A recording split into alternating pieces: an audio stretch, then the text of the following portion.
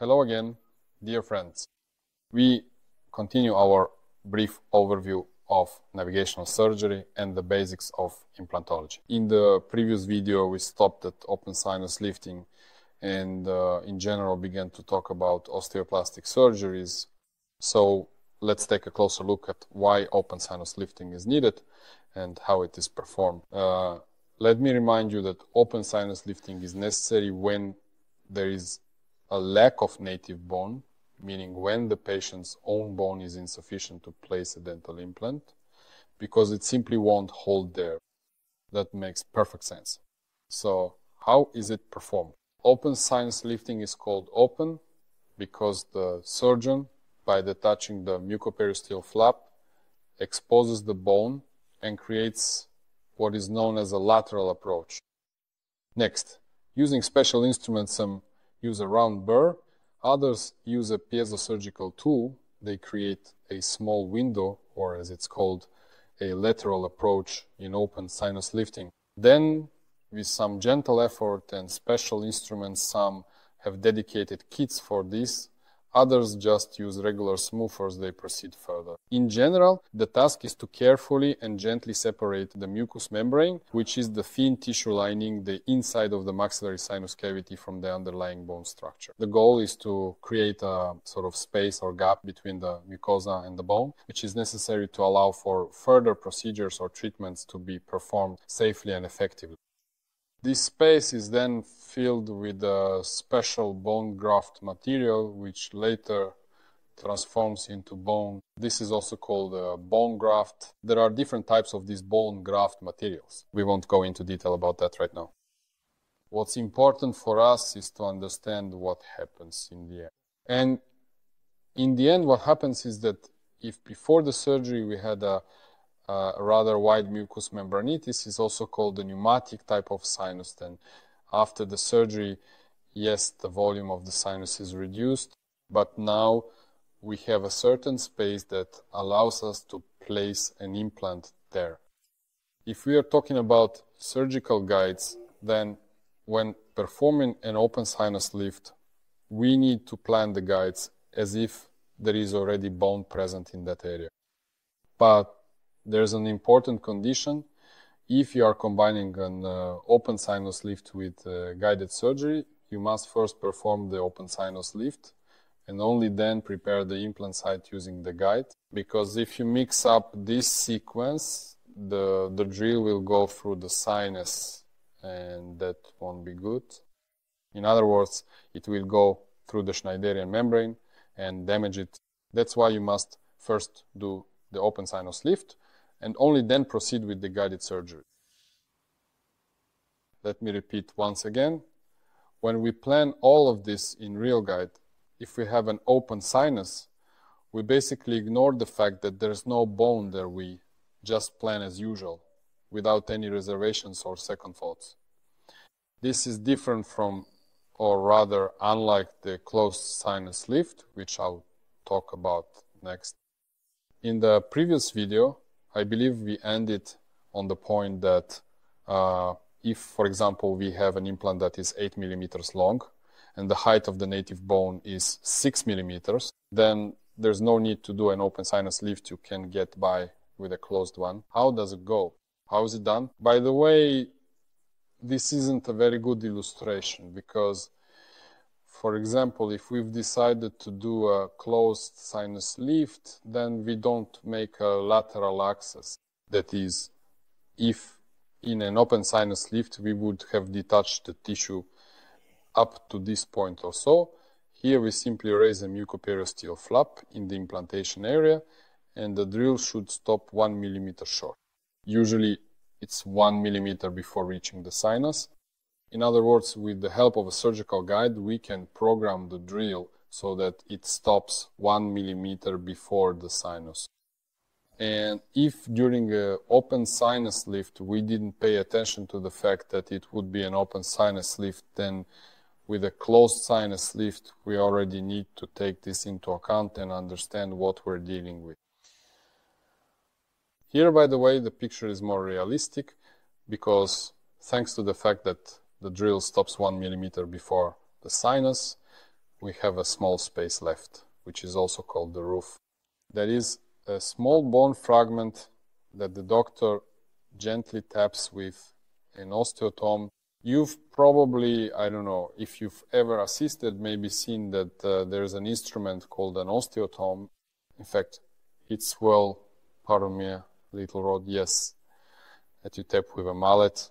So the doctor carefully chips off a small piece of bone, and this small piece of bone is still attached to the mucosa, and we can mechanically lift the floor of the sinus just a little by the specified 1, 2, or 3 millimeters, and some people probably lift it by 4, and accordingly place the implant. So you can see that the implant is placed taking this elevation into account.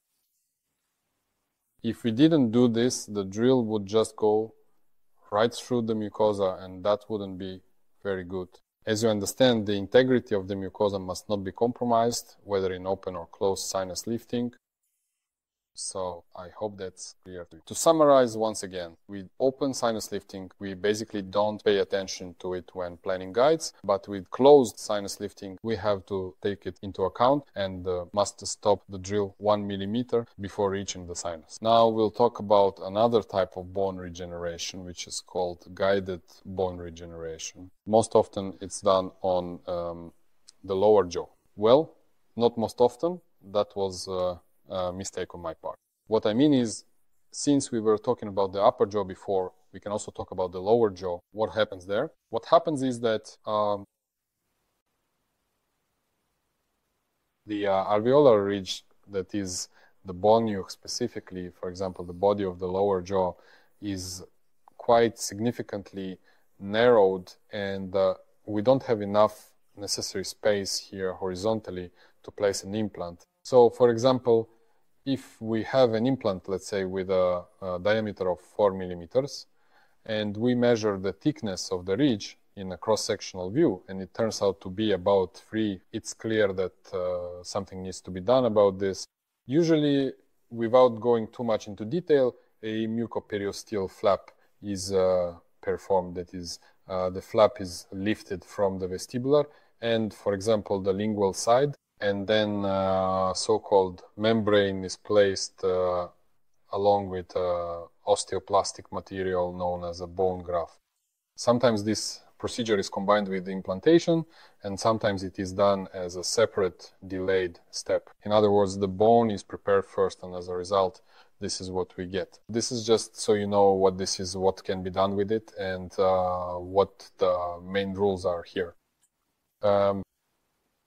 When planning, so to speak, implantation,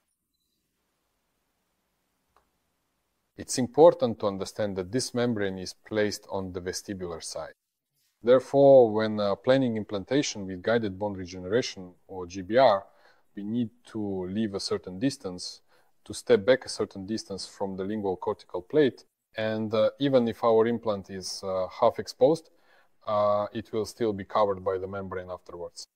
So when you see this kind of situation, for example, on a CT scan slice, you shouldn't place the implant right in the middle of this defect. Instead, you can shift the implant slightly, even exposing it more, but taking guided bone regeneration into account. And if earlier we were talking about surgeries aimed at, let's say, increasing the volume of bone tissue, here I'd like to show a different situation. After all, osteoplastic surgeries are not only procedures aimed at increasing volume, but also at removing excess bone tissue. Yes, that happens as well. And here is the most typical example I've chosen, the lower jaw, to show you what this is and why it's necessary. There is a phenomenon known as the Popov-Godon phenomenon, as it is sometimes called. It is called delta.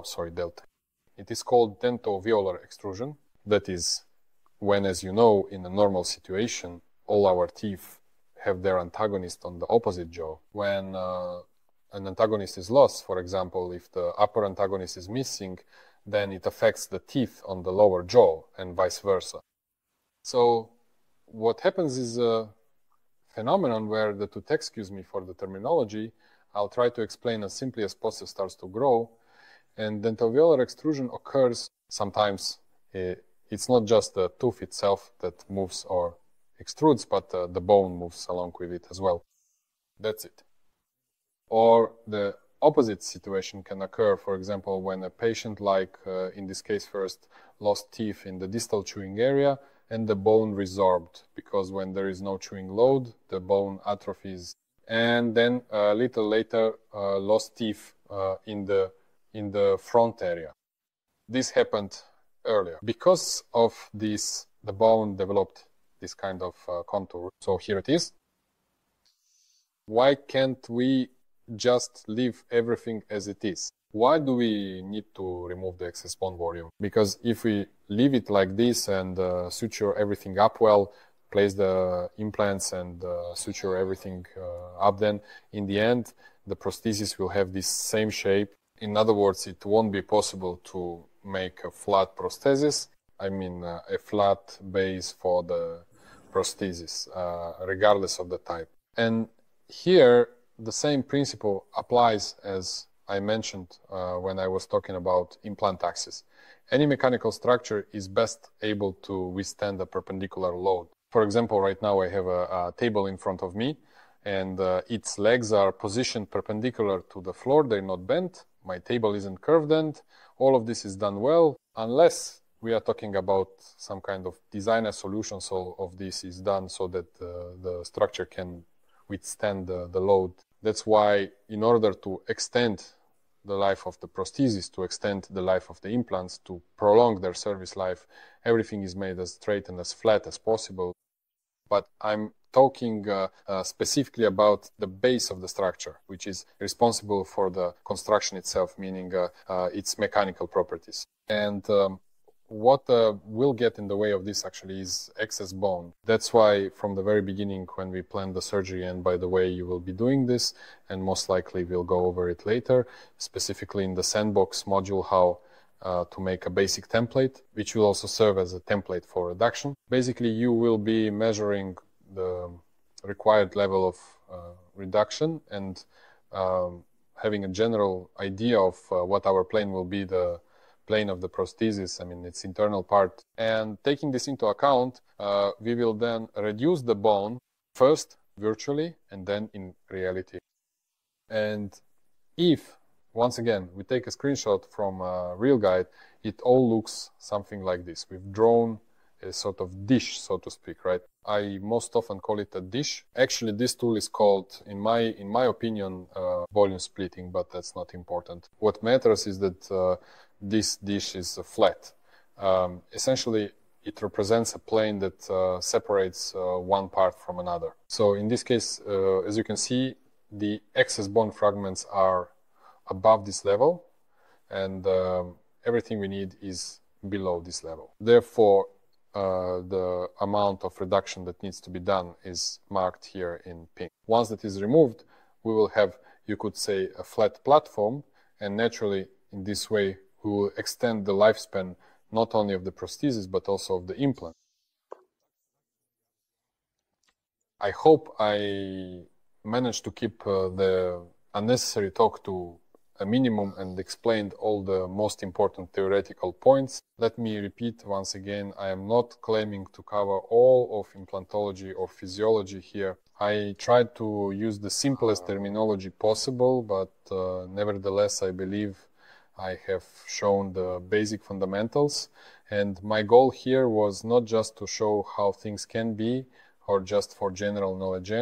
Everything I have shown here, in one way or another, affects the creation of surgical guides, which we will be making together in the RealGuide program. And from time to time, we will return to our theoretical section. I will be directing you back to it under certain conditions or in specific cases. So please,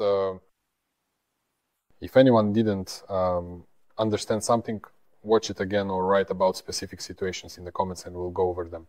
I hope you enjoyed it. Give it a like. Let's keep going. See you in the next lesson. Bye-bye.